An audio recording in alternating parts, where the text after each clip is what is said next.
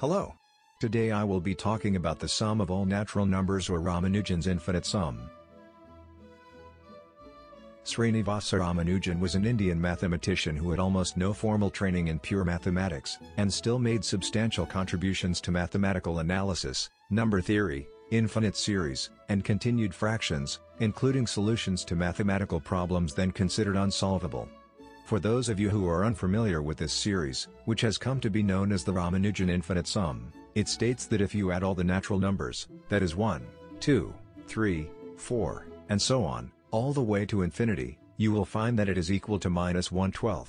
That's what this sum is, an anomaly. It contradicts basic knowledge. How can adding positive numbers equal not only a negative number but a negative fraction?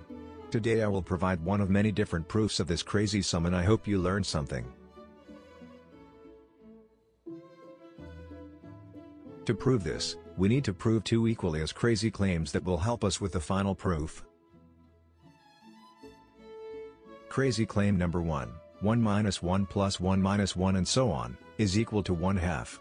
This sounds crazy because the series is alternating between ones and zeros, so how could it possibly be 1/2? Crazy claim number 2, 1 minus 2 plus 3 minus 4 plus 5 minus 6 and so on, is equal to 1/4. This claim is also crazy because the series is constantly alternating between positive and negative integers, so how could it possibly be equal to 1/4?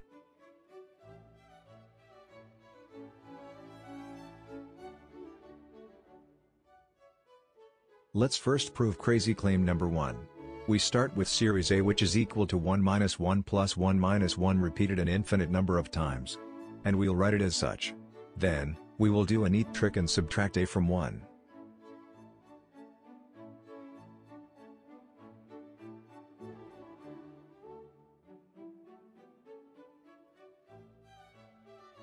In case you missed it, that's A, there on that right side of the equation is the series we started off with. So we can substitute A for that right side, do a bit of middle school algebra, and done. A equals 1/2. Now time to prove crazy claim number 2. We start the same way as with A, letting the series be equal 1 minus 2, plus 3 minus 4, plus 5 minus 6 and so on. Then we can start to manipulate it. This time, instead of subtracting B from 1, we are going to subtract it from A. Mathematically, we get this.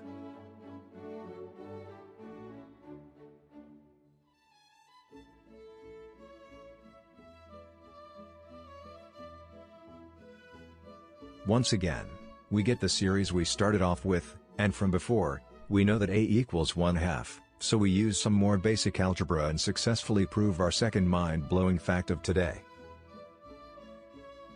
Crazy claim number 2 is now complete. Time for the final proof. Time to prove Ramanujan's infinite sum.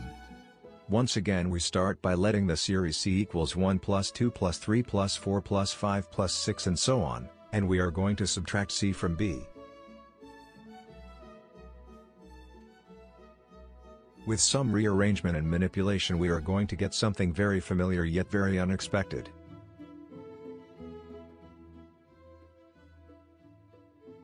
Since all numbers are multiples of -4, we can factor it out to get -4 times C.